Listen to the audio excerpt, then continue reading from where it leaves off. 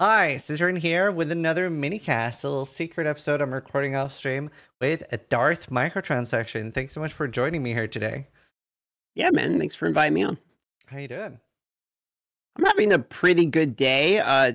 Did some PoE this morning, kind of looking into the build for Affliction that we're going to go. And then the D4 stuff launched this morning for Abattoir Reserve. So I've had kind of a full day of ARPGs on the brain. Yeah, so is that out now, the Abattoir Seer thing? And that's like, Yeah, it dropped like 7 hours ago, I want to say. yeah. Approximately. And that's Yeah, about like that. the what are they called again in D3? Rifts. It's a greater rift, Greater right? Rifts. Yeah, Yeah. they're basically Greater Rifts. How is it? It's all right. I didn't play it too long because I had to do this chat with Ghazi, but then also it was kind of laggy for me. I think a lot of people were logging in and testing, and there was some lag issues and the D level with the glyphs. It was a little buggy, so I was kind of waiting. But it's pretty difficult. I'm not gonna lie. It's the numbers Yeah, it looks are very jacked hard. to the tits, I think is the phrase. So it's going to be pretty difficult, but the glyph reward's pretty strong so far from what I'm seeing. So That's cool. That's good. And you're kind of like, you've been coming very recently to Path of Exile from Diablo, so this has been a big changeover for you. Like, it's been a crazy experience. yeah, Tell I'm me, kind of like, new with I've the. been watching it. It's been really fun to watch you discover it. Tell me a little bit about how was it coming over from Diablo to PoE. Well, to be fair, I'm kind of new to most ARPGs in general. So I played D3, but I didn't play it like a whole ton. I was working a call center job, and I would just play Spin to Win Barb, which was just hold down button, and that was about it. And then D4 was the one that I played the most because I was playing the Diablo Immortal beforehand. I was thinking, well, I'd rather play a PC game than a mobile game, so I started playing the Diablo 4 one, and that was really the first time I started to really play, grindy a lot of hours on the ARPGs. Yeah. Going to PoE though, my experience has been, I want to say, different than Diablo 4. Like Diablo 4 felt to me like a completely different vibe from Path of Exile, Yeah. if that makes sense. Like they're very separate, and what makes it enjoyable for me. The Diablo 4 is much more relaxed, and like I can drink some beers and play it. And then Yeah. Path of Exile is like I kind of need my brain Yeah. activated, 100%. I definitely do feel in D4 I'm not the target audience.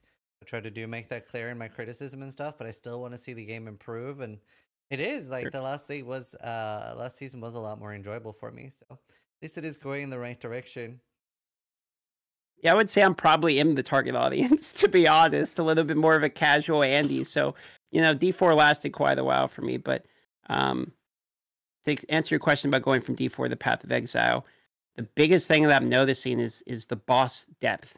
That's what comes to mind immediately, is how different the mechanics of the bosses are, And I'm stuck on Shaper right now, but that's kind of what I've been enjoying the most out of all of my experience in Path of Exile, is trying to figure out how do I actually beat these bosses, and going into them blind has been pretty fun.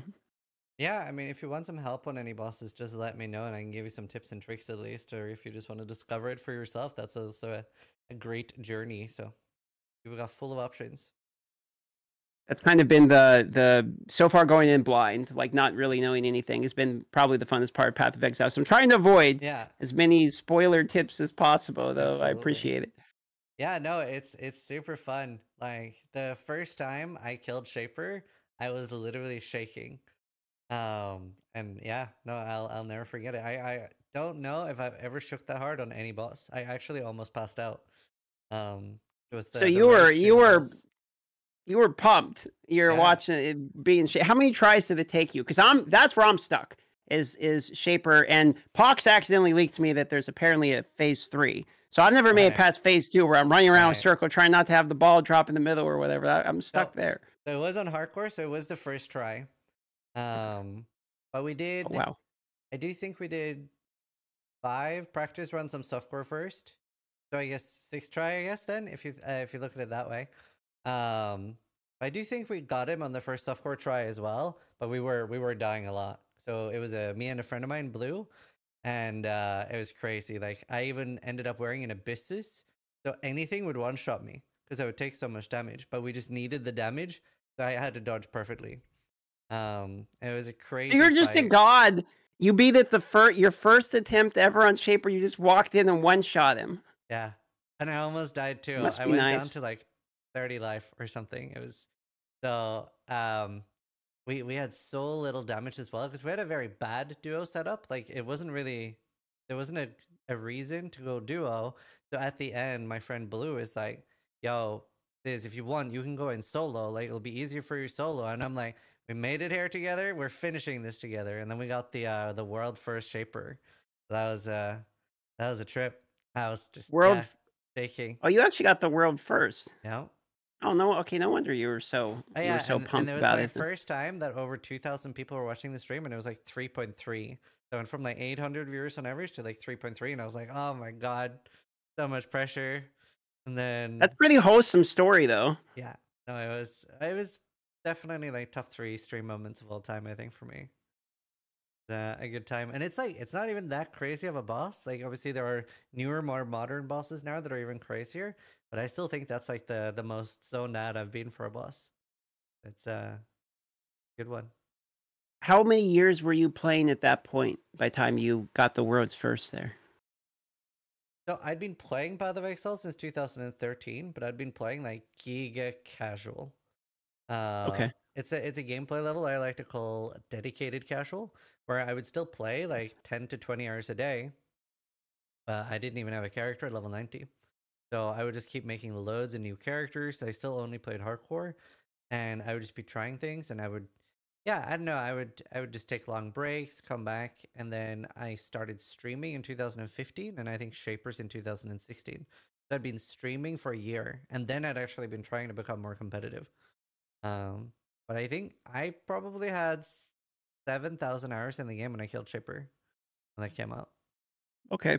That's a pretty good amount of hours. I've only ever played the game on Steam, Yeah. and I've left it overnight a few times, so the number's not quite right. But my Steam hours are how I tell how many Yeah. hours I'm getting. Only 300 right now, so I'm still You're kind of doing really pretty well new, for pretty 300. newbie. Yeah, I got Really well. chat backpacking me a little bit. It That is helped through the first It season. is really helpful. Chat is generally, I mean, you will get bad advice from chat too, but there is a lot of good advice there from time to time. So you started 2013. You played 10 years. Is Shaper that new of a boss? When Yeah, did Shaper so come to we the didn't game? really have any bosses for a long time because the game started so Okay. slowly in 2013. And for a long time, it was pretty much just piety that we were farming as a boss. And like, it was the act bosses. So I remember when Dominus came, that was a big deal because that was like a new boss to farm. And he was exactly the way you see him now, but we were so much weaker. And I remember I killed him first try in Cruel, so I could get to Merciless. And I was so excited. I was like, oh my god, I killed him. And I kept leveling. Friend of mine, 3 levels later, is like, hey, can you kill him for me since you killed him already? I was like, yeah, I'm 3 levels higher now. No problem. Went back and died. I'm like, oh no. Because I didn't know about the Blood Rain and I just avoided that mechanic the first time I killed it. And that was So, hardcore, so you lost your character, yeah? yeah. Oh Yeah. no. So my friend was like, "Oh, I'm gonna overlevel a little bit." I was like, "Yep, great, thanks." And yeah, we would just farm those back then, and then Adziri came quite a lot later. I think it was 2014 or 15, and then yeah, we didn't really have a boss until Shaper. I kept Very killing one shot. myself on that boss because I didn't realize you couldn't hit the mirror. Yeah, same. I've done that, but on hardcore. That took me a little time to learn. But you play with a friend. Is that a pretty common thing in PoE? I never really see people playing with anybody. The only It time I've used ever to be seen that more. is I joined your stream one time and there's 4 people and you were doing like mega juiced maps or something. That's what you were calling it, where you're getting super Yeah. loot. You were all Well, very try hard serious mode. so I always like to joke that ARPGs are the genre with the least amount of friends. Like people generally play this solo.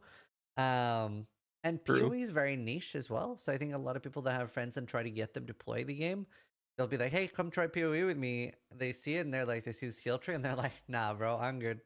Um, so I mean, we do have quite a large player base now. It is still pretty niche. Also, September 2016 is when the Shaper came. The game. Um, It only took you 3 years to get a world's first from like you touched the game and then 3 years after you were that's kind of impressive, right? So it gets harder and harder because we're all becoming more competitive now, and now there's been like more prize pools, and the Gauntlet event I run as well has like put in so many big prize pools. So now people actually practice a lot more. Whereas back then there wasn't so much practice in that sense; it was more people just playing. So it was very very different, and I generally learn quite fast on things like that. But yeah, no, it was fun. Like the craziest example of that. There's a player called I'm Exile, and he's pretty much like thought of as the second best player right now, with Ben being number one. And Exile is only played since Metamorph, which is 2020. But that's not the crazy part. The crazy part is he was competing like 2 or 3 leagues after he started, like literally at the top level. So he would sometimes die to a rookie mistake of something that pretty much every veteran would know. But since he was still a new player, just competing really highly, he would just die to crazy things. And we'd be like, that's so unfortunate because everybody knows that, but he didn't because he had less than like 500 hours. But he just like always tries to play games at a really competitive level. So he's crazy good in PoE, and now he plays World of Warcraft 2 at the highest level. Crazy. Are all the competitions that you're referring to here, is that typically hardcore stuff? And is PoE the competitions around hardcore? Is that really where the ultra competitive side is? So anything with prize money is generally in hardcore solo self-found, because softcore solo self-found, the race isn't as exciting in the same way, because if somebody's ahead, they usually stay ahead. Whereas in hardcore, you actually do see those big upsets, like Ben dying and somebody else coming in. And I think Ben has a quite a landslide in the gauntlets. He's won half of them. And then other people like Steel, Kaiser, Exile, etc. have won them as well. But yeah, generally anything with prize money is hardcore solo self-fund. Especially like it doesn't really work to have them in trade league either, because then it ends up being a popularity contest with who can like raise the most amount of stuff. Mm. So they're getting their audience to feed them or what have you, Yeah. basically. So every gauntlet and every event that I've arranged through GGG has been on hardcore SSF. We have done. I did one event. I call it Sabaton. I think it was Sabaton. I called it, and that was a duo event, and that was on softcore. Because you had to play together and you have to do every boss together. Very important that like both people are in. That's kind of a cool event. Yeah, because you get in each other's way and stuff. Because the boss will maybe target you and hit your friend. So that was really fun. And you had 24 hours played, slash played. So that was very different than most of the races. End up being a bit of a marathon with people stay up.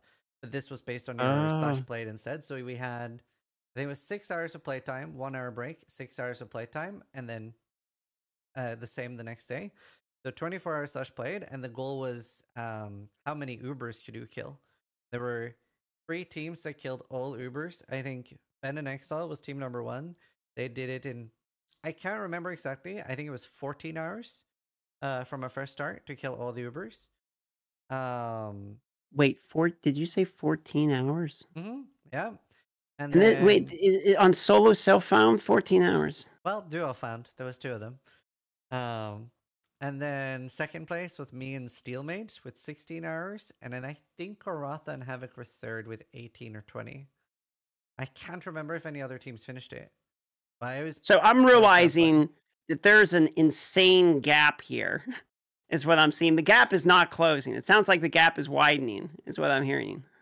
Yeah. It's a little bit. Holy moly. Like, the people that do practice and stuff are like quite out, because most people are just playing and having fun. Like, not that many people are like try hard practicing and stuff. I'm very lazy with practice. Like I don't practice. I just play. But I do play a lot. So that's a kind of practice.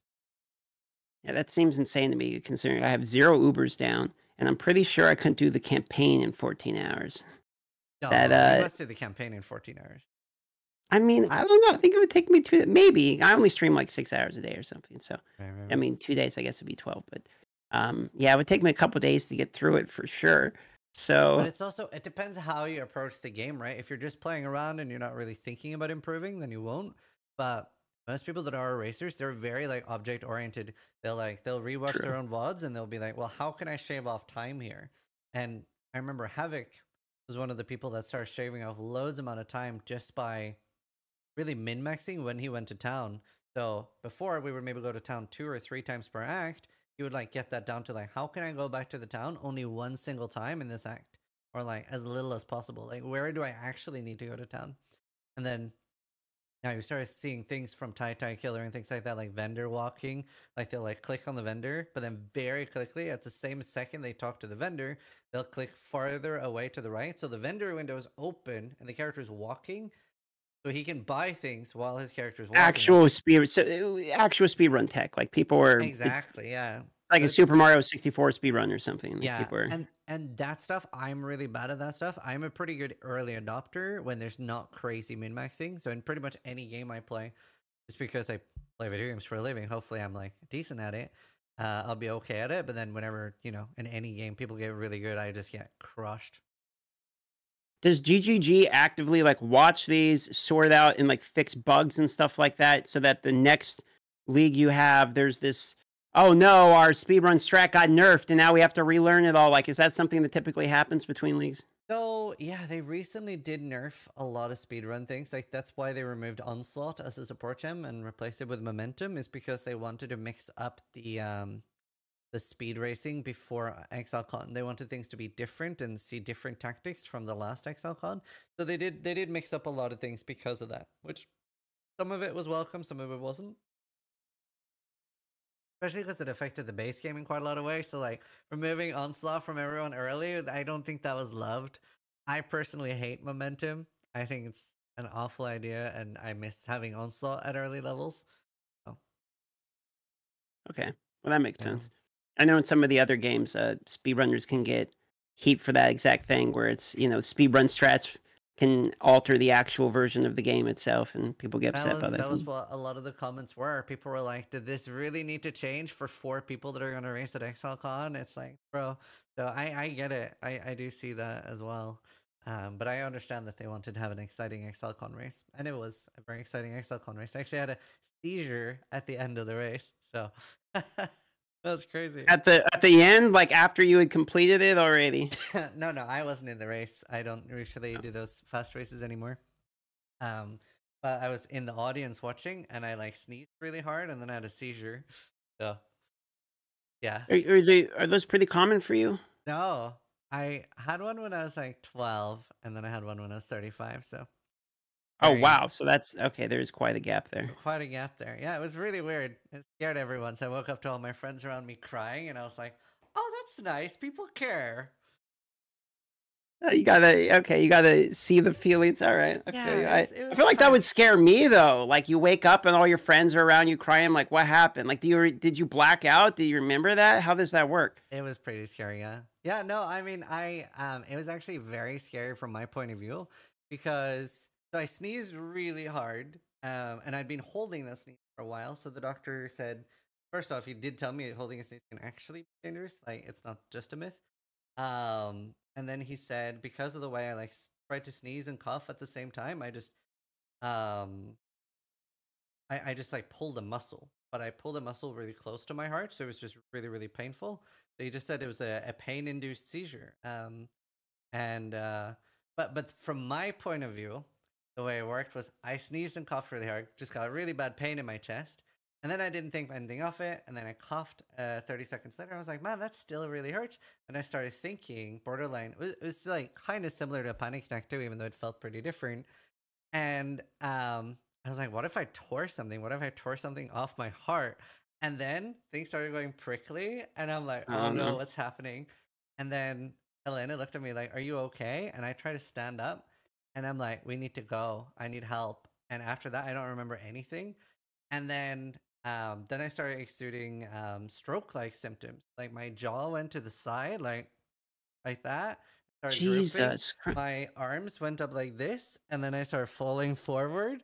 Oh, and my my pupils were fully dilated, like completely black. So for my wife, she's fucking terrified at this point, and she's trying to hold me. Noogie's holding me. Grimroll's holding me, and I'm just like, and I'm completely out. Like it wasn't even like sleeping. Like I don't remember anything. This wasn't dreaming. I was just out. So like pain, everything turning dark, chest pain. So I'm like, I died. Like the last 5 seconds I remember, I was just thinking, oh, I died. God. So it was terrifying. So I wake up again, I'm like, oh, still here. Poggers. And then yeah, like paramedics came, give me some sugar, and the racing in PoE, very exciting. Very exciting. Holy moly, do a full dude. test in New Zealand, and they were like, you're fine. It was just really, really bad pain and panic. But you were in the front of the crowd, though, right? Oh, my understanding. Everyone was like, so, what the fuck? Quinn was like, is he good, bro? Is he good, bro? Yeah. It was very scary. It was Holy shit, that sounds. My God, that sounds stressful as fuck, dude. You got your wife worrying about you. You're in yeah, front of an audience. You got every known streamer known to mankind. Good God, yeah. what a story. Yeah, no, it was pretty crazy. Um, and the joke was that Tai Tai had just been in the hospital. I think he had a panic attack. I can't remember what happened to Tai Tai. There's actually several people that were in the hospital. And I kept joking that I wanted to check out the hospital too. I can let just Tai Tai do it. So There you go. yeah, Well, man. No, it I was. guess I'll be at next Exile Con to see what Yeah, you happens. I should haven't be gone to there. any of these, so I'd love to meet you. that'd be fun, man. I really wanted to go to BlizzCon this year, but I ruptured my ear. I never had a seizure or nothing like that. Other than like panic attack, micro seizure type stuff, Yeah. like you referred to. I've had those when I worked in call center. It was a very stressful job, and I believe that. it would freak me out a little bit. But other than that, I never had seizures or nothing. But when I was supposed to go to BlizzCon, I came back from what was it, TwitchCon, and I got the cough, the con crud or whatever it is that goes around there, and I was trying to clear my ears, doing the scuba thing, and eventually just blew my eardrum, I guess, from being sick, didn't know and that then could happen from that. I don't know if that's what happened, but I'm guessing that's what happened because there was pressure and it just kept feeling like it was building in the left ear, like worse and worse and worse. Like there's water in it, really, and there's nothing I can do about it. So I kept trying to what's going on, and then it just kind of sounded like crumpled paper, and then all of the pain started going away, which I guess is actually not a good thing.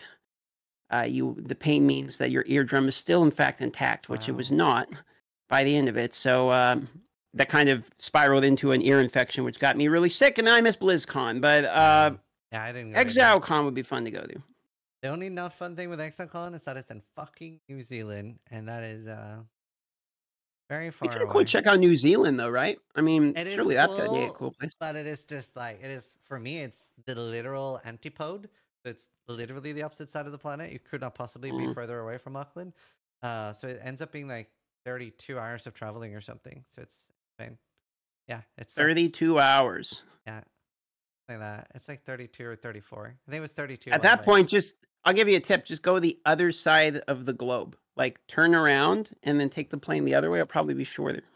32 hours is insane. So actually, the first time we went east through Abu Dhabi and stuff, which is slightly shorter. I think that was 28. And this time we went west through America, which was horrible. I'm never ever doing that again. So that is a thing. You do actually go both ways. You are actually completely on the other. Yeah, go both ways. They're on the same. They're 1 hour difference. Yeah, going through America was awful. What do you call it? Transfer flights through America is so bad because you need just to transfer through America, you need a visa, and your luggage can get lost very easily because sometimes on the airport you need to take your baggage out and check it back in, and on the way there, we were like, so do we have to pick up our luggage again in America? And they were like, no, don't worry, it's going all the way. I was like, oh, that's so nice. It did not go all the way. It got stuck in Houston. We got it 5 days later, and I was like, this fucking sucks.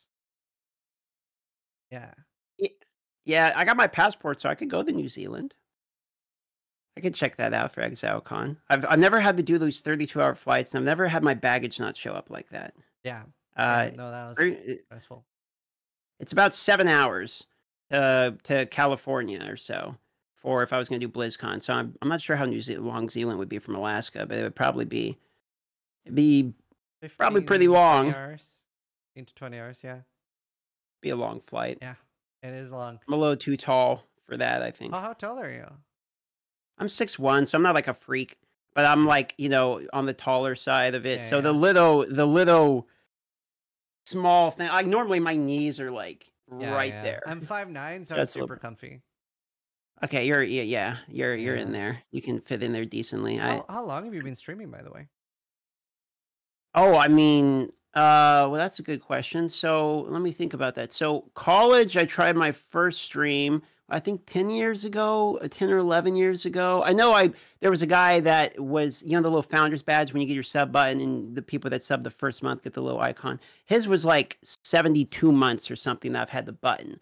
But I streamed to basically me and myself for about, I want to say 3 or 4 years before that. So it's probably got to be I would think 10 years. I don't know where I would find that Oh, data, but it'd been about 10 years. I used to play some League oh, back in the day. I would try streaming, and one person would show up, and be like, "Hi, hi, hi!" Oh, they're gone. But it'd be oh. a cool few seconds. So, Yeah, I get um, that. How is going from working in a call center to streaming? Like, did you go straight from that to that, or? yeah, basically. I didn't really do much streaming until Diablo 4. I did a little bit some of the other games. But when the Diablo channel grew, that's when I really started like streaming.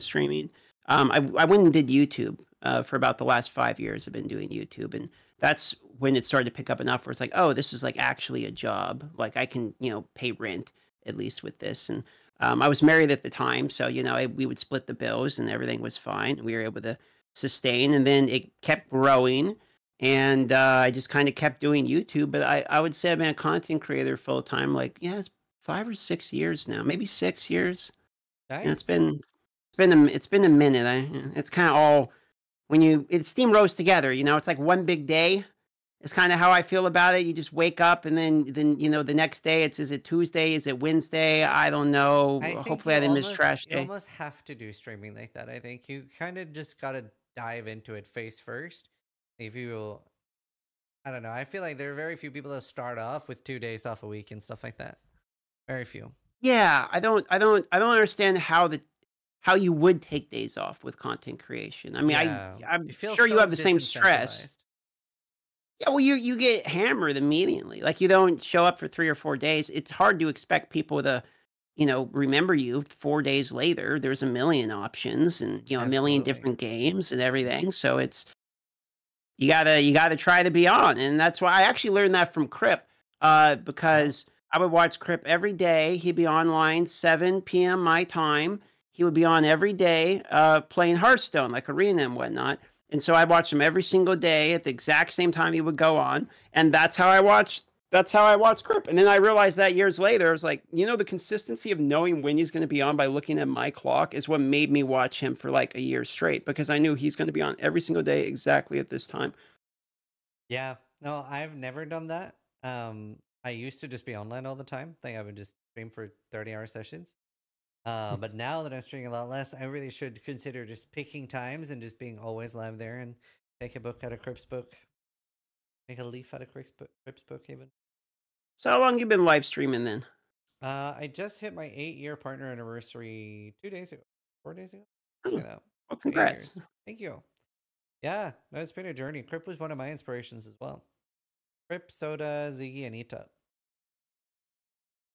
Ziggy, which one's Ziggy? Ziggy, he was the guy who did the Q&A of the PoE stuff. Oh, Crip's, Ziggy D. yeah. Oh, yeah. Okay, Ziggy D. All right. I got Ziggy you. EMI. So, Affliction is starting on Friday. We're currently on, I don't know what day is today. Is it a Wednesday? It's Wednesday. Tuesday for me, I think. Or is it? No, it is Yeah, Wednesday, isn't it? 3 a.m. here. It's probably a Tuesday for you. Tuesday. Yeah. Have you thought about what build you're starting and stuff like that? Yeah. So I think I'm going to do one more season of trying to be somewhat blind and figure it out myself a little bit. So I decided that I'm going to figure out a theme first. Okay. And the theme I went with is Darth microtransactions. So I'm going to do a Sith. And the obvious Sith I could do was Fun. Palpatine. So I am, unlimited power, right? So I'm trying to do a lightning style build that makes sense for what Palpatine is. And the only thing that I could really think that makes sense is people are trying to get me to do lightning tendrils, but I hated it. I thought it Don't looked do that. limp to me and boring. It looked boring. So then I like the arc. The arc seems cool, shoot the lightning from the fingers. And the crackling lance looked fun too. And then they released, what was it? The transfigured gems. Yeah. And both of the moves that I liked seemed to have a transfiguration or whatever. Yeah. So I was like, okay, well, that's exciting. So I went with that. And then it kind of seems like I hear that my build is terrible because I just thought, I'll get as much mana as I can and put on the Archmage thing with the arc, the crackling lance, and then, hopefully it's branching exile and I'm good to go. That was my thought process behind it. How well that's actually going to turn out, I don't know. But apparently the POB tells me I'm going to run out of mana very soon. Well, I mean, that's the beauty of Path of Exile. As long as you're having fun, nothing else really matters. And you can never really, like, the time that you're having right now, Like I always like to say, my favorite time in any video game is when you know so little that you're actively lying when you're talking about it. Like I remember when I was new to the game, I remember telling a friend of mine, I just overwrote a sixth link. I swear to God, I overwrote a sixth link. My friend's like, yeah, you can't do that. It blocks you. And I was like, oh, like that's my favorite time when you will say things that happen to your You friend don't know that is what you're not even talking true. about. Like Yeah. it can't even happen, but you're convinced it happened. That's the best time. Like the first few 100 hours of games, you never get that back. So don't be in a rush to like min max your builds and guides and stuff like that. No. Like this is a treasured time. Well, plus it's like you're saying, I'm hearing that you guys are clearing the Ubers in like 14 hours or something. It's like, look, that area of the pie is very well covered. You know, maybe I'll be the guy who doesn't know what he's doing. Luckily, I have the easy job. I don't have to know what I'm doing because I'm not making build guides or anything. I just get to play the damn game. So I'm happy enough with that. I was very embarrassing though in certain times because I was trying to kill, what was it, Elder for the first time. And he was summoning the Shaper guy, and I'm like, oh, it's Shaper. I know that guy. And I'm like trying to kill Shaper, and people are like, he's on your team, bro. Like he's, you can't kill him or whatever. Like he's helping you. And I'm seeing there like, die, Shaper. Like he's not dying. So there's times they can actually let him backfire. die there. Might be the only way I get the kills is, No, you know. you don't want to do that. So slight spoiler, but if the Shaper dies, he actually can't drop a Watcher's Eye, which makes the fight kind of pointless. That's really bad. So it's a good thing if you didn't let him die. Really? So if he does die, it actually modifies your drops when you fight him? Yeah, you only have a chance to drop a Watcher's Eye as long as you save the Shaper. Oh. Which is like you could technically do the fight faster if you let the Shaper die. Because the Elder like instantly escapes, you finish off the fight, and boom, you get the drops. But yeah, 0% chance for Watcher's Eye. Wow. Have you looked into any of the Path of Exile lore at all? No, to be honest with you, It's not really. surprisingly good. Like I'm not a lore guy, but I'm really into the PoE lore. Like I Give me a actually snippet. Give me a okay. teaser here. Okay. Rope me in. So my favorite, there's like two really cool pieces of lore, and Kitten Cat Noodle, she has like really great lore series. She's like the lore girl. But the coolest lore is the Conquerors. So like Cyrus, Drox, Veritania, etc. They're a previous version of our characters. So Drox is either the duelist or the marauder. Baran was a Templar. The Veritania is a witch. And Al Hasmin is a shadow. And so during all our time playing Path of Exile and after the Shaper Saga, the Elder Saga, etc. happened, Dana would always tell us in different speeches, like, Exile, you need to stop mapping, you're going crazy. And she would like always ask, still sane, Exile. Which first we thought this was just a cutesy thing. That's where the meme "Are you still saying Exile" comes from. Yeah, because Sana used to say that every time, and she would say that. And then eventually we go insane, and she locks us inside the Atlas. And the Atlas used to start in the corners, 4 corners. And then we went all the way in to the core of the Atlas, and then boom, she locks us in the core of the Atlas. And she has a big speech like, but they find a way out. They found a way back. And then we, our now new version of Exiles, have to go back and kill our previous version. And then again, when you kill Cyrus, the last thing she says in her speech is, and now you're done, Exile. You will leave the Atlas alone. And we're like, right back to mapping. Fuck that. And now Zana's gone. Okay. We don't know where she is. But I always thought that was really cool. And when you're killing those characters, they actually know that they're players and they know they're being farmed, right? So you can hear in their speech, they're like, let me out, please, let me out. And that's actually super cool. Yeah, and Veritania is like, we are trapped here to dance forever. Like, we're going to be doing this fight forever because it's never going to end. You're always going to farm me. So it's really, really cool. It's like breaking the fourth wall a little bit and really interesting. Huh.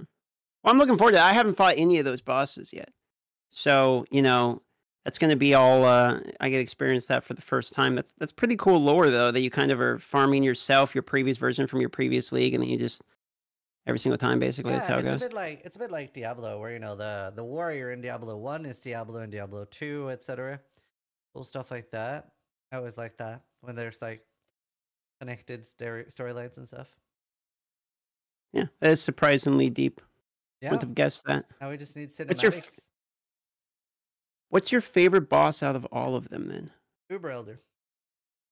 Uber Elder. Is are the Ubers? Because I haven't seen any of the Ubers yet. Actually, I tried to do Uber as Turi, but I didn't even Uber make it to Elder the boss. isn't actually an Uber. It's Uber Elder is the Uber of that. So Uber Elder is just Shaper and Elder at the same time. As in like the faux versions of both of them. So you're doing like the Shaper map, and you're also fighting Elder at the same time, type thing. Or Yeah, how does that work? sort of. Yeah. Yeah. So if you fight Shaper, you're just fighting Shaper. If you're fighting Elder, you're fighting Elder while the Shaper is trying to help you.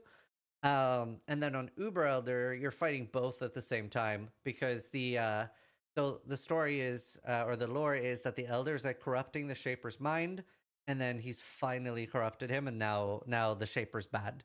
And Sana is the daughter of the Shaper and is helping us fight them and stuff like that.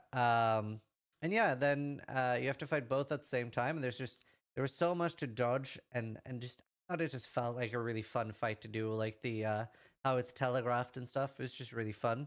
I enjoyed it a lot.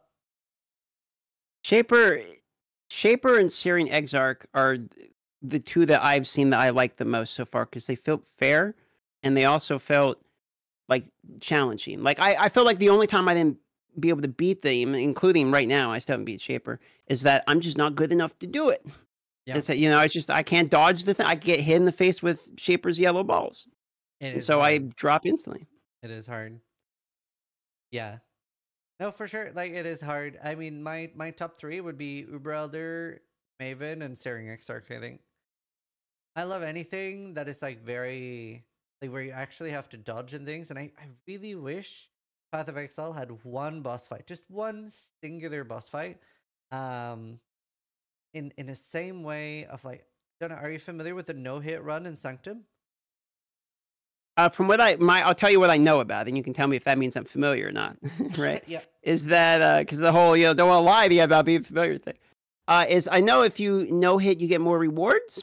Is my understanding. So there's that's relic. All I know. There's a special relic that allows a no-hit run to take place. It just, instead of having 500 and whatever resolve you can gain, it caps your resolve at 1. So no matter what you do, you can only get hit once. And if you complete that run and the relic's quite rare, you get a really rare item called the Original Sin, converts everything to chaos damage.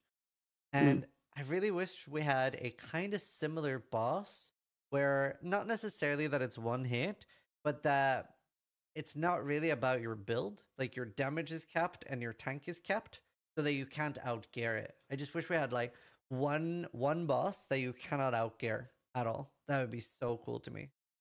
All of them you can though, is what I'm hearing here. Is all of them you can outgear, yeah. You can always just far more. So like a softcore strategy for a lot of bosses is just, you go super glass cannon, 20 to 50 million damage, and then even if you're a new player, you don't have to deal with the mechanics. You don't have to stand in certain circles and dodge. You can just boss dead. Okay, I can understand that. I mean, that's sort of how D4 is too at the moment, at least. Like Uber Lilith, I can literally kill with one punch. You just hit him with the hammer and she dies. So yeah, I was kind of devastated about that in D4 because when the season came out, I had her like pretty deep into stage 2 on the build I was playing, and I was feeling pretty good about it because I was doing a different build. I wasn't doing the Twisting Blades rogue. I was doing like a bow rogue. And I was like, oh, this is really cool. I think I'm gonna get this. And then like this was season 0, so like pre nerf, it was just really hard. And anything she did one hit, you had to play perfectly. And I was like, oh, I love this. And I thought it was so well designed, and it made me really appreciate cheat death because you could have a boss of that difficulty. And then I look at my inventory, I'm like, okay, I have cheat death. Cool, let's go in. And then I die. And I'm like, I didn't pop my cheat death, I just looked at it. So I went in. I was probably the first person on hardcore to go in without cheat death active. I just wasn't intending to. So that was embarrassing. And then I didn't bother killing it until this patch, season 3, which we're season 2, right? We're season 2. Season 3 will be January, late January. I thought Uber Lilith, if you do it as like ethical or whatever the meme is, like if you do it as intended, basically with all the mechanics, is a Yeah, pretty cool boss fight. it is. Like it's actually decently designed, but you know the things happening like you're describing with the POE, which is everyone just kills her instantly. Like there's not really any Yep. actual fight happening, but it is a cool fight. Is the way it was originally Yeah. designed. Thankfully for most people, we don't have that power creep in PoE yet. Like even like the one shots don't really happen as. But yeah, no, I was hoping for more bosses like Uber Lilith in Diablo 4 by now. Um, I was expecting that okay, sure, like season 1 was gonna be kind of mild because it was developed alongside launch. Then I was expecting season 2 to have 1 or 2 more bosses like Uber Lilith, and then season 3 another 2. So I was hoping for a bit Yeah, more. we got what the 5 new bosses as they call it, but the reality is like they're kind of all solved before anyone even did them. I mean, Uber Yeah. Durio, I killed on hardcore on Druid with a bad build at like level 90 The thing or that makes me whatever. so sad about it is that's entirely a balance problem. And again, right, again, I am not the target audience here, so it doesn't need to be Sure. different realistically. As long as people are having fun, that's whatever. But I did the fight super under leveled and it was a blast. Like if you have a bad build and you're under leveled, like we did Uber Durio, it's tier 70 on hardcore. We almost died. It was so hard. It was really intense. And I got that nice feeling of like, almost dying. And it was so fun. So I think playing Diablo 4 for people like me like that is actually a pretty good solution. Like setting maybe like new rules for yourself, like you're not allowed to be super broken or you need to be 20 levels under leveled, makes it really fun. Yeah, I think it was Woody was doing like an all blue item rogue Oh, that was nice. clearing the bosses, etc. So I mean, there's people kind of trying to keep the excitement alive with that way as Yeah. well. I mean, for me, it's I've done everything except Abertoir Zur. So if I want excitement, I'm just gonna go play POE. Honestly, like I have Yeah. all these bosses I haven't killed. I haven't even touched an Uber. I couldn't get to the Uber because I'd die from the minions on the way to the Uber as Shuri. I couldn't even get into the room to see what she looked like. So I got a long crawl and blind attempts here. I guess not so much blind anymore. I played the one league, but I have a Yeah. long bit of learning and trying a new build to go. You think let me ask your opinion about my build here. Do you think the Arcane Cloak, Crackling Lance, Archmage, like mana based build is going to be another ZDPS build for me, or what's? I built it out in POB and it's telling me up to 4 million, but I mean, Do you want the I don't honest trust answer? these. Yeah, of course. Absolutely. All right, it's just you also said earlier no backseating, so I'm just trying. No, I don't want to ruin your I journey didn't here. say no backseat. I said no spoilers for the boss. I'm trying to learn Okay. Right. Archmage is generally not in a good spot right now. It actually can be with what was it people were doing? I think Al Kaiser were just doing something. There's like there's staff. Just look for staff. the triple. What is it? The triple damage staff.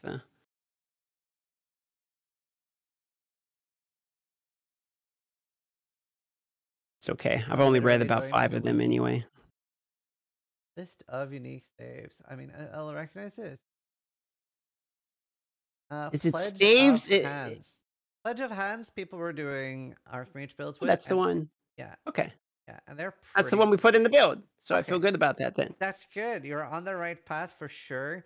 The Archmage is a very gear intensive build. It does need a lot of stuff, and it is Okay. very good when it comes online. It takes a while to get there, and Archmage is not in a good spot right now. So it was super meta. Everybody was playing Archmage because what makes it so strong is you're scaling not just your offense, but your defense with the same thing. Because you can use mana for Mind over matter. Yeah, okay. Exactly. So they did nerf it pretty hard, and it hasn't really come back. If you're playing Trade League, at least your gear will be cheap. Yeah, that's that. We are doing Trade League. I think it's like Cloak of Defiance and Asturi's Phobo for the necklace, and then Pledge of Hands for the staff, and that was about it. And then some yellows. It sounds like you're on a right path. You will probably have some mana issues, but I mean, it's lit up like a Christmas tree on Path of Building with all the warnings I have. This thing is like, yeah, you got problems, son. You got problems. Like that's what it's telling me. I don't know if you have it already, but there is a Watcher's Eye that every time you cast, you have a chance to like recover your mana. That does help. Actually sounds like that's a hot tip right there. And they're pretty cheap. It's a clarity watcher's eye. So I'm There's looking at my path also, of building right now. since so few people play Archmage, what I did when I played it is you go for a double clarity watcher's eye, and there's one that's mana recovery rate and one that is the chance to recover. Last time I played Archmage, I was also doing it when it was off meta, so it was pretty cheap. But yeah, it just Okay. depends. Well, that sounds good. At least things will be cheap. And now we're doing the arcane cloak for defenses, but I'm like looking at my build right now, and it says total mana of 5897.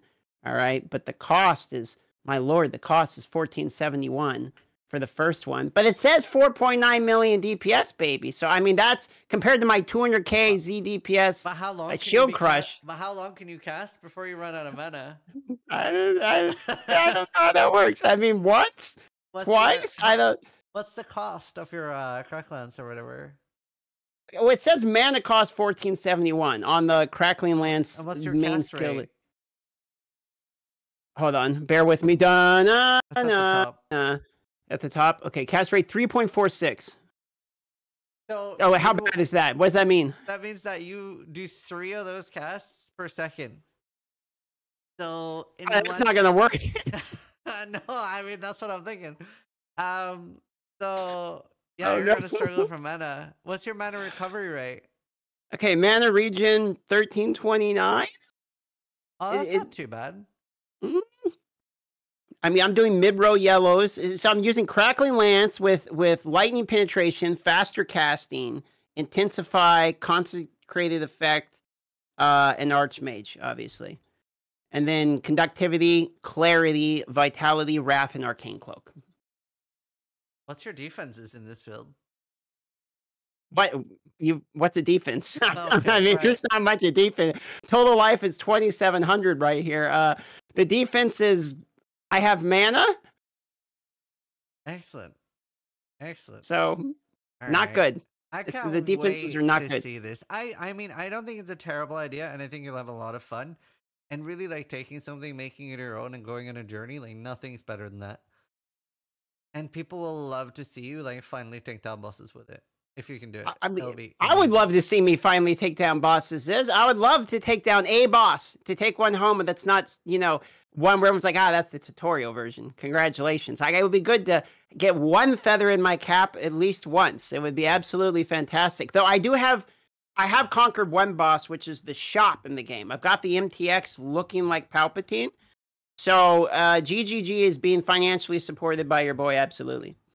Nice. That's good. Yeah, no, it's really, really interesting because they've done so well for realistically having no pay to win in their game. Obviously, like, I'm pretty against like things like stash tabs and stuff costing money, because I think games can do really well with just cosmetic monetization, but they do deserve the money they get. They're very good stuff. I'm surprised the game's free, to be honest with you. Like, if I look at all the other Yeah, I mean, true. If you want to like sell stuff and like actually be able to play the game, sure, you're gonna spend a few bucks. But at least I can try it and know that I want to spend money. Like, I mean, some of these other games I've been looking at on Steam, people want me to play Last Epoch or Grim Dawn or all these other ones, and it's like Last Epoch costs money; it's not free. You have to purchase it. So, like, Path of Exile ends up being anywhere between $30 to $60 for most people. Last Epoch is $35, and it's a fair price. I'm not complaining about the price at all. Yeah, I've actually played it. Me and Rax played through together. We I did the campaign and all that. I'm so excited for the launch. It's actually kind of good though. Like, it's like surprisingly good for being like in early access. Like, I don't begrudge anyone. I actually bought their supporter packs. I thought it was a pretty good game. Yeah. Well, some people seem to be back and forth on the graphics. It's either you really like it or you really don't. Improving it a lot. Yeah, but I'm liking it so far. Yeah, I played it the first time back in 2018, and it was trash. Like, really ugly. Like, purple polygons everywhere. It looked like Tomb Raider. Not really, but you get the idea. It was like really, really bad. And like, to see how far they've come, like, it's amazing. So I'm very excited for the launch. It's done really cool. They actually, funnily enough, stopped selling it because of this. But I bought their $1,000 supporter pack where you could design a unique item. And then I got to design the unique item with them on stream. So I made a Squirrel helmet? Let me guess. A squirrel helmet that turns your people into squirrels? Have you seen it? You know how I know this? Is because I was making a Beastmaster, and Rax kept telling me you've gotta name him Squirrel Boy. Yeah. Because you're gonna have lots of squirrels in there. And I had no idea what he was talking about until he went down the rabbit trail explaining to me that he spent $1,000 to put squirrels in the last depot. It was worth it. They sent me a version in real life, so I actually have the helmet IRL. Can I see it? No, you can't just tell me that without.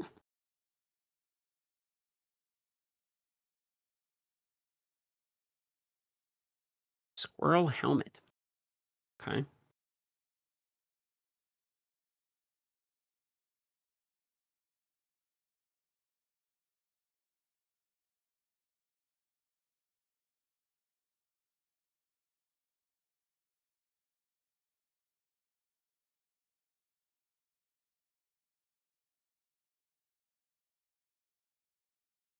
Do do do do do do do do do do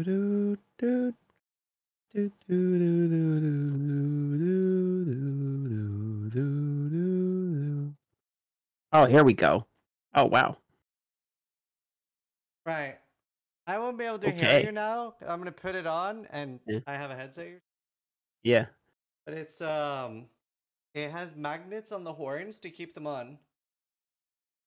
And it's like they shaped it after my head.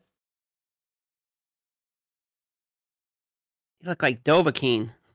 It's pretty cool. And then you can see that it's like a squirrel has an eye there.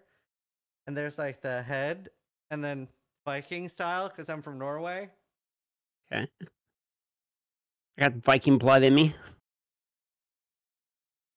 Need a dragon shout or something though.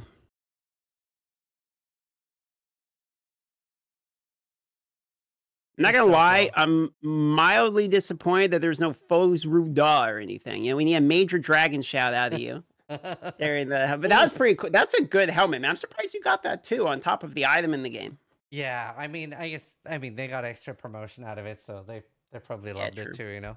So it's great. Yeah. But yeah, no, after I did that, after I bought that supporter pack, they had so many people buy it, and they were like, "This is not worth the dev time. Like, we can't, because it takes so much time."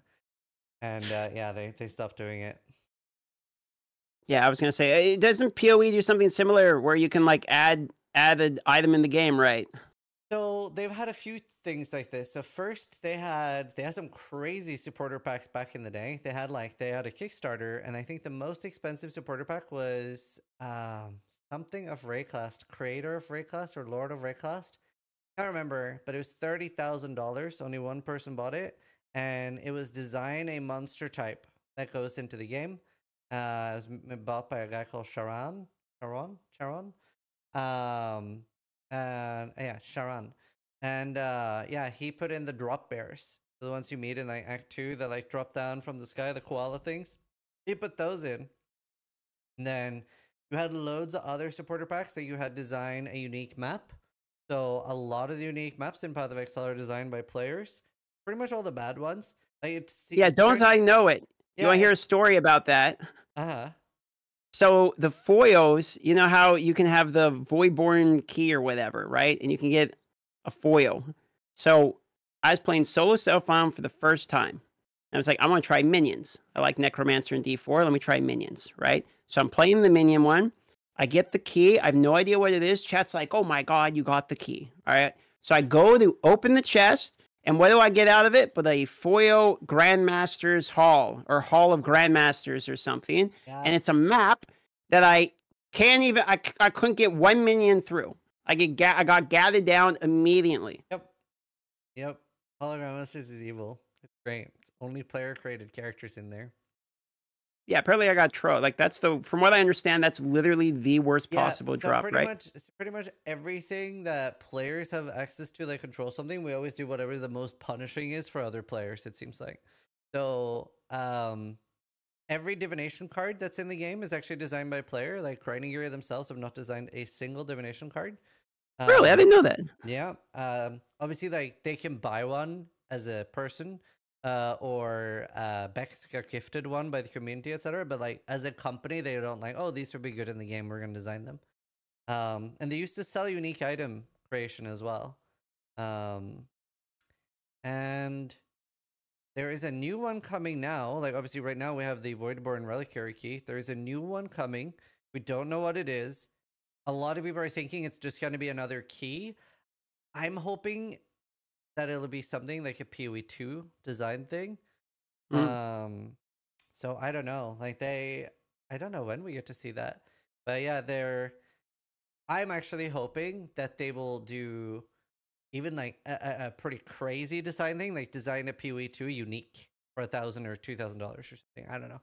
But we'll I'm see. assuming that you're going to do it. Like no matter what, you're Probably, yeah. you're Probably. ramping. I'm in deep. I'm in deep. But yeah, no, like even they usually do decent stuff for the $500 supporter packs, but it is still like a crazy amount of money to spend on a video game.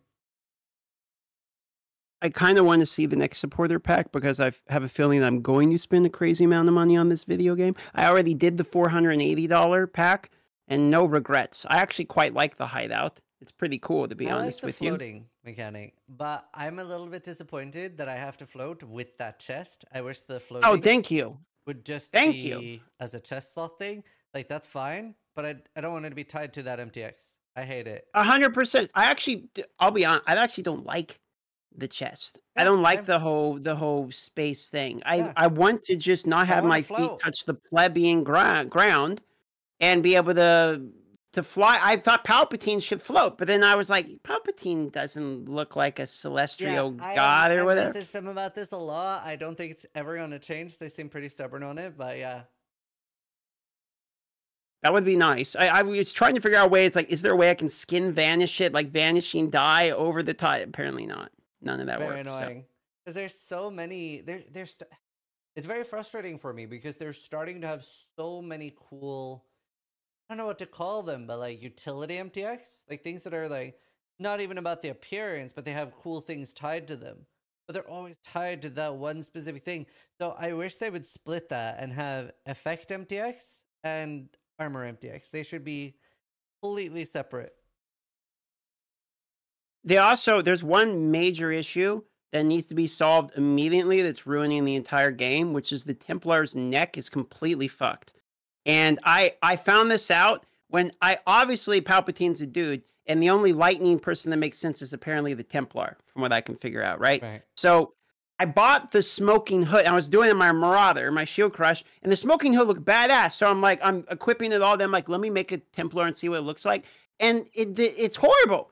It looks terrible. It's got this huge like V where it doesn't even connect to everything else. It looks like a giraffe, and it's like straight up, and it looks completely different.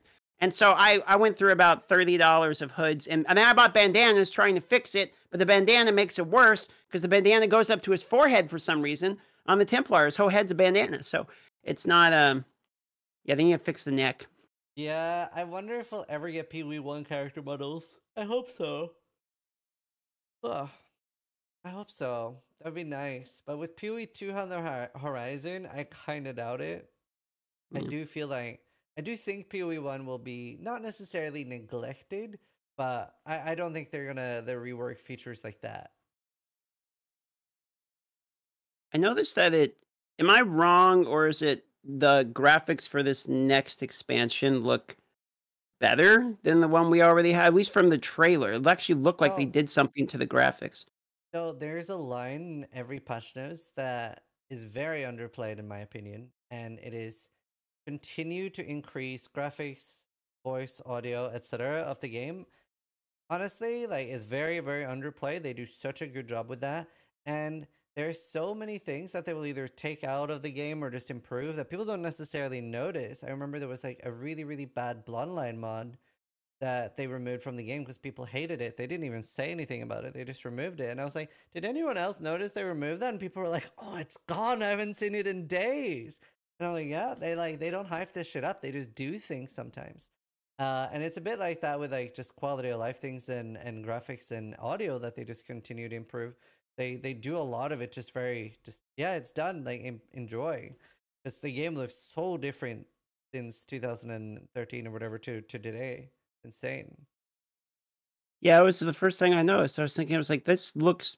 I thought it was maybe a render. It's like, okay, it's the cinematic render or whatever, but I thought it looked like pretty pretty better than They do But I've improve only it a played lot. one league though. They do improve it a lot. Even in the MTX, you can see it's actually something I've been saying they should do is so like you know how strong drops are at a launch of a game, right?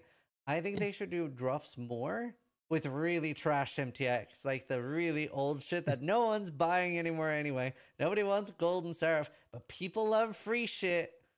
People are Yeah, gonna tune in for absolutely. free shit, so do like a 1 week campaign of drops. Like, oh, here. Oh god, that is ugly, but it's free. Enjoy. Like Or some of people. the ones you can't get anymore. Maybe people Oh kept no, they'll recommending like, never do that. really, that's like a hard line for them. They're like, if it's gone type thing. Yeah, they're big on FOMO on things like that. I Okay. still have very bad FOMO. It was the first time I was gonna buy a supporter pack, and the most expensive one, it was either $500 or $1,000, and I'm like, I literally have no way of swinging this. I even like struggled swinging the $80 supporter pack at the time. I still have that portal. It's the warrior portal, but I remember seeing the exalted effect, and it was so bright, so cool, and I'm still sad today that I don't have that. So That now is I kind of can't a get it bummer then. ever. I'm double-edged swords with that type of stuff because it makes me, I can remember games where there's limited time cosmetics that you can acquire that that make it where the people that played that long really have Oh, something to show absolutely. for it. And so it's kind of like, I get it, but it is kind of a bummer because people kept being like, try these boots or try these gloves, and they're like, oh, I guess you can't get them anymore. So yeah, Yeah, yeah. a Palpatine build's incomplete. They do have a lot of things like that, but at least it's only cosmetics, so they do gotta eat. But yeah, it would be better if there was no FOMO. But it is insane how effective it is. Speaking of not being added back, did was it your video, Tyler? I saw a YouTube video saying that some of the league mechanics from this league were not going to be repeated. I think the Total League, the one that I started on here, Yeah, Ancestor League or whatever. so none of that is going core immediately. And I'm Mm. of the opinion that no league should ever go core immediately. I think they should, every single league after, they should always take a step back and be like, this will not be going core. We're going to see how we want to reuse this in the main game. I think that should always be the case with no exceptions. Because we had so many problems as a community with Harvest. It came back in full power and it ruined the PoE community. We're still seeing the after effects of it. Is it because the was it Standard League, like the Eternal Realm essentially? No, Can it ruin the it's economy or something, or what's the logic? no. That economy is long gone. That's not the problem. That's what I was wondering, to be So honest. basically, what happened with Harvest was that Harvest was very, very popular, and we knew it was overpowered. It was super strong, and people really enjoyed it. And it was going away, and everybody was like, expect. I think that actually went away for one league. I can't even remember now because it's a while ago. But either way, Harvest was brought back more powerful than it was in its fully original state when it was the core part of the game. So they brought it back, but even more powerful. And we're like, okay, I guess this is just it now. And then they completely nerfed it. And then everyone was like, what the fuck? You just brought it back super powered, and now it's nerfed. And then it created this whole like us versus GGG thing. People were really like, oh, they're taking things away from us. And it created a lot of hostility. There's like even a like sort of documentary about it and how the entire PoE community changed after that. And it is very true. Everything has been different after that. Really? Yeah. From that one change? From that one change. I'd say that's the main thing that happened that changed it. But yeah, no, tattoos, everything like that, everything to do with Toda, none of it is going core. Some of the unique items went in the core draw pool, and they were pretty cool. I do think tattoos would be an easy thing to do core in the future, and just have a limit of how many tattoos you can have. Like even if you can only have 5 tattoos, they are very, very game changing. Being able to add an extra 10% suppression on your build instead of stats, very, very interesting. And I thought it was such a cool thing. So I would love to see it go core. I'd rather lose some power in other places, because for me, things that change the way you approach the game are the most exciting. So items that maybe like make you look at resistances differently, like Fire the Storm, where you really want to stack a lot of lightning resistance to get more crit, etc. I always thought that was cool. And the same with the way we had to focus on attributes and items that now had, less dexterity needed and stuff on gear would finally be useful, whereas before we would normally never care. So I like that a lot. I would love to see it go core, but yeah, none of that is going core now, at least. Okay, well, that's kind of good to know. I didn't really get too involved with the league mechanic. I played it a little while, but then I didn't get far enough to like see divines pop up or whatever. I heard you had to be grinding it for quite a bit. Plus, Shield Crush, to be honest, might not have been the best build for that mechanic. I almost went Shield Crush last league, but then I realized I'd be playing Shield Crush, and yeah, okay. I don't want to play Shield Crush. You sure you want to join the 150,000 armor, 200k DPS team? Because we could use a good player. I was gonna do it because I had a Mage Blood, and with Mage Blood in that build, you do get 2 or 3 million armor, so you actually do get quite a lot of damage. But I just don't like the delivery system of the build. It's just a bit clunky. Fair. Yeah. Fair. Like I'm wondering how much more. Yeah, and it's not exactly the best animation. You're just kind of exactly shimmy back and forth, so you don't really look that cool. I spent a day watching people play it, and I was like, I really will not make my Mage Blood build this. No, and I made the even play even worse because I have the one where it repeats. So like I hit the button and I stand there for 3 hours while my guy slowly shields it, and it was also next week. I really wanted a nice build too because it was actually my first time using Mage Blood. It's actually the 3rd Mage Blood I've had, but I just let the others rot in my stash to tilt people. I still don't know what that ability. I've heard Mage Blood everywhere. I have no idea to this day what it does. So Mage Blood, the reason it's so strong is it lets you have 4 flasks online permanently. So they don't use flask charges or anything like that, and that might be a little bit like, well, why is that so strong? So obviously you can stack loads of things like flask effect and stuff like that, but what makes it really strong is you have the implicit that is 25% increased effect, but it lasts for a lower duration. So obviously with Mage Blood, that's just 25% increased effect. And then you on top of that have the enkindling orbs, and it's like 50 or 75% increased effect. So you're basically doubling how effective the flasks are. So a Topaz flask, instead of being 20% removed or reduced lightning damage, it's like 40 or 45 maybe. And a Quicksilver flask, instead of giving like 30 movement speed, will give 150 movement speed. So it just ends up being so much power from your flask. And then yeah, the like 60% increased armor ends up being 140. That does sound pretty fun. Yeah, so it's like it's very, very strong. And that's why it's really strong for armor stacker, because you're doing the is it called iron reflexes? Yeah. Where it converts your evasion to armor.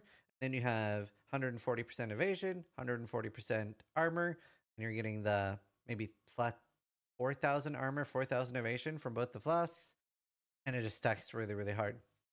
It's fun. Okay, maybe my Shield Crush character eventually has a way out. Then he has a prayer in a dream. Mage Blood fixes every build, but it is also a few hundred divines.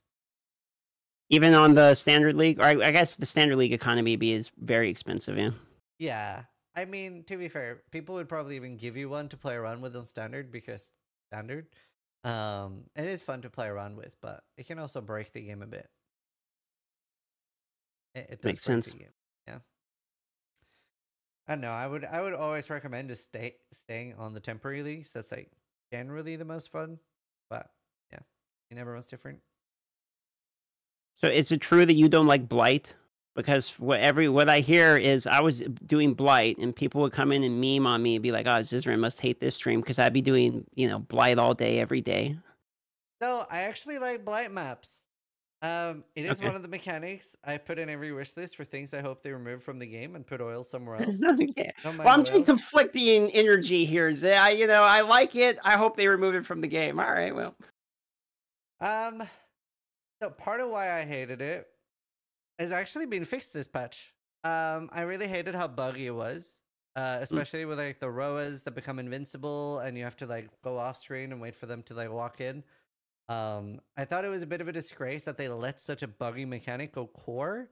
I think like if you're gonna make something go core, it should at the very minimum be bug free. I don't think that's too much to ask. If it's not bug free, then don't make it go core. And I don't know if you're aware of this, but the towers only shoot while you're in screen range of them. People kept telling me that, which Yeah. was a problem for me because, you know, I would run all the way out and build a tower, like on the portal or whatever, and then it's like, why are these guys full HP? Yeah, I did run and I into. hate that. I think it's so annoying. It just feels really buggy. It feels like I'm playing an alpha. I'm like, and it's like the way some of the maps will be, it'll actually be almost impossible to be in range of all the sides where they're firing. And Well, have yeah. the towers Well, be you good. know, I'm worried about my left side, Yeah. so I'm running to the left So side, and that's then part of but the the right side's reason- fuck. That's part of the reason why I hate Blight and the Undying Monsters. So at least some of that got fixed now, but there's still going to be a lot of the Blight bugs in. So I think that's really frustrating. And I have never been a huge fan. Well, I'm a bit of a blaster. Like I love just like sprint running through maps, and everybody Sure. doesn't need to enjoy the same thing, so that's fine. And I do like that people love Blight, but the reason I hate it is because when you get to Blight, it really just pulls you out of that mapping zone, right? You're like blasting, you're blasting, you're blasting, and it's like do do do do. Oh hi Exile, and I'm like, oh my fucking god. So you hate it for the reasons I love it. I am standing here for fucking 2 minutes or some shit, waiting. Yeah. It's like new great. routes. New routes. Oh yeah, it's I'm branching, like, oh dude. my I fucking love that. God, Christ, just over already, and yeah, I hate it. That's why I hate it. Okay. The same, Well, like, you know, that's why I also don't like Ritual. I also don't like Expedition, for all the same reasons. But it's not necessarily bad that it's in the game, and yeah, I think it's good when there's something for everyone. And SSF, you have to interact with everything. You're like choosing that when you go SSF. And if you're Trade League, the beauty of it is if you don't like a mechanic, that'll make other people find it more profitable to farm because you'll have to buy it off them. So it is good in that way. It is good in that way. And you're helping a noob like me out. And I recommend it to people. It is still very good. I just don't like it personally. No, I get it. It's funny because the reasons you mentioned are why I love it. Like when the lady's yelling, like it's branching Exile. Like every time I'm like, oh, I love it. Like yes, yell in my ear, Cassia. I fucking love it. No, it's great, and I like the minigame aspect of it too. But I like tower defense. You know I hate was harvest. Like I won't do it. I refuse. I don't know why it annoys me. And the weird Batman thing where you like have to mug these dudes that are in their headquarters or whatever, and then figure out who done it or something. Syndicate. I don't do that thing anymore. Yeah, I don't do that either. Heist is fun. Heist is a lot of fun. I like bank robbing. You are the opposite of me. I love it. I hate Heist.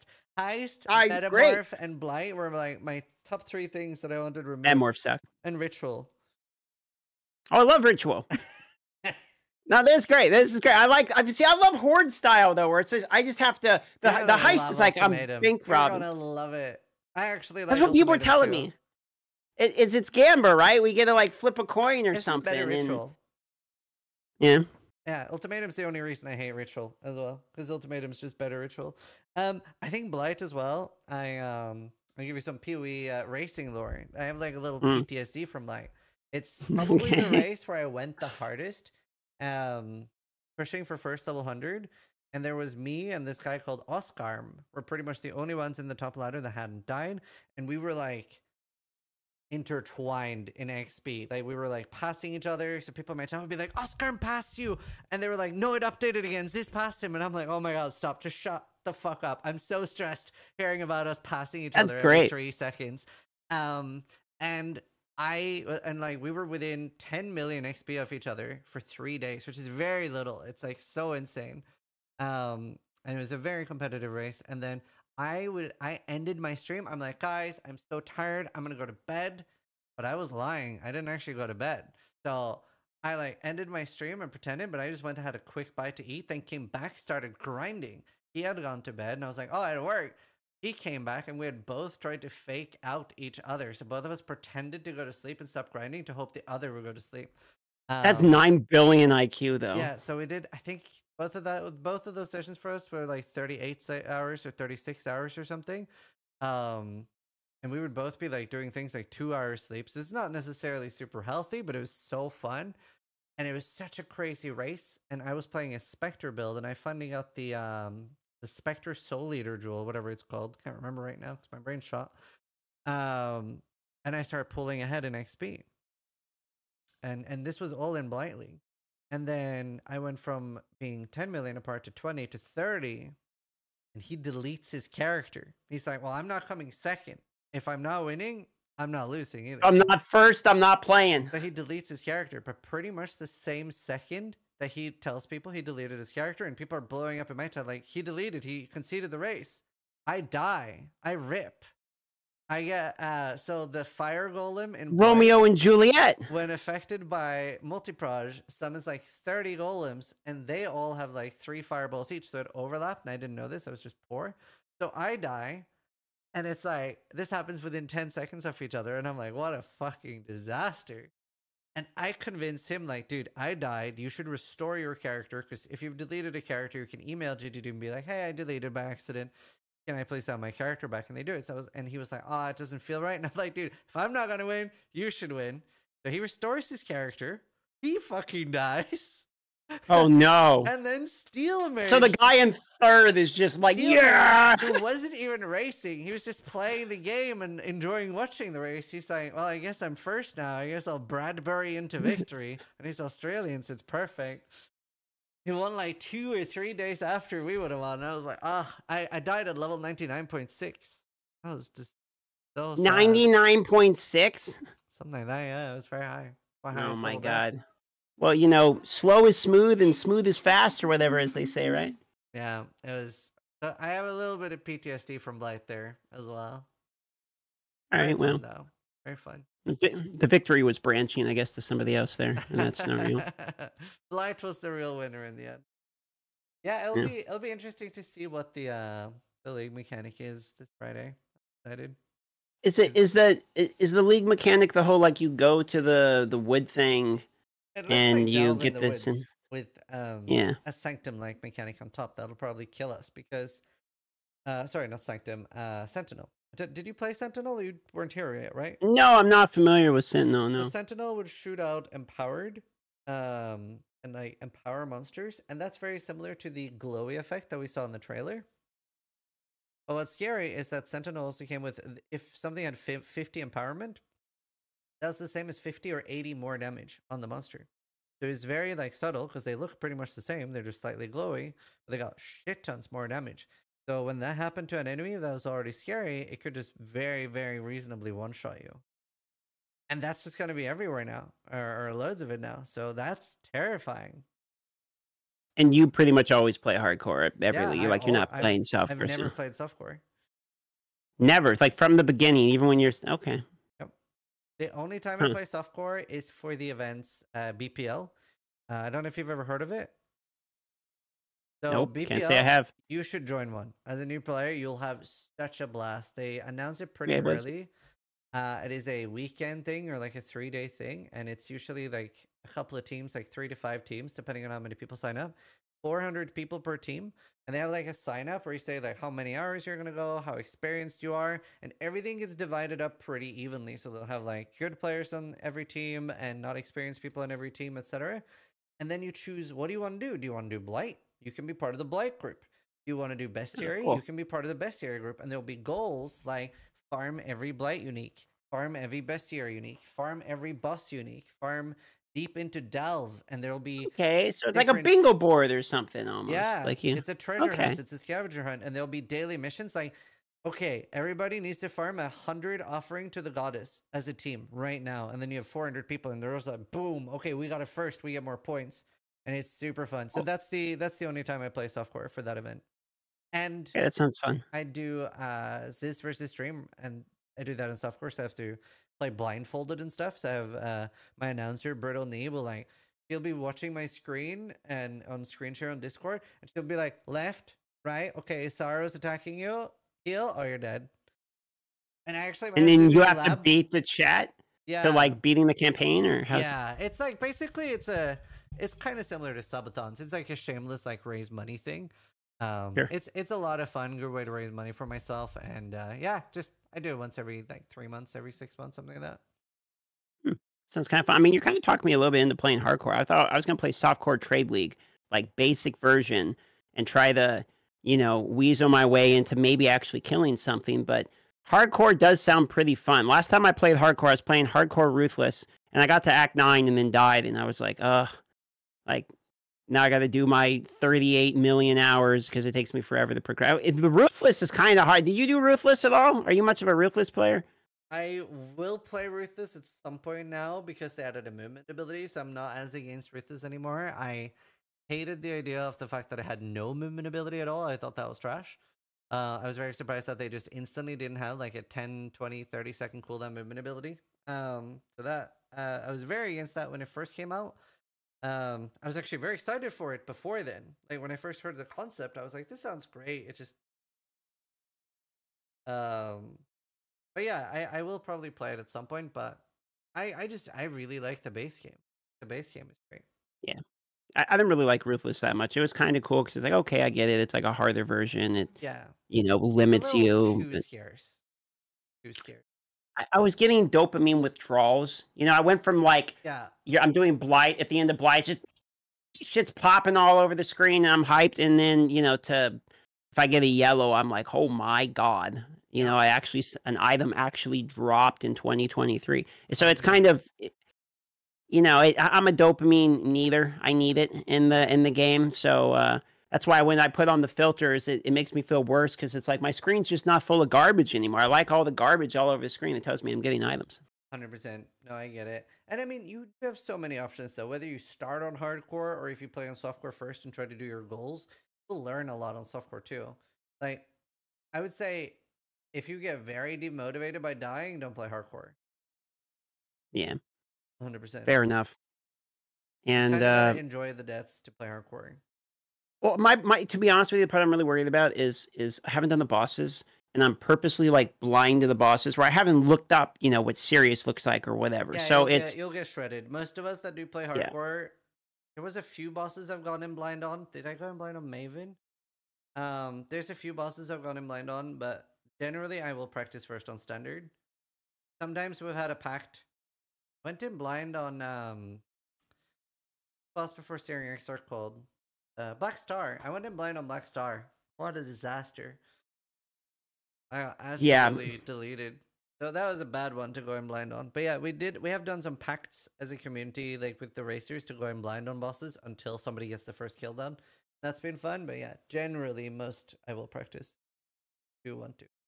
They are intended. Yeah, I think that's kind of the plan then. Yeah.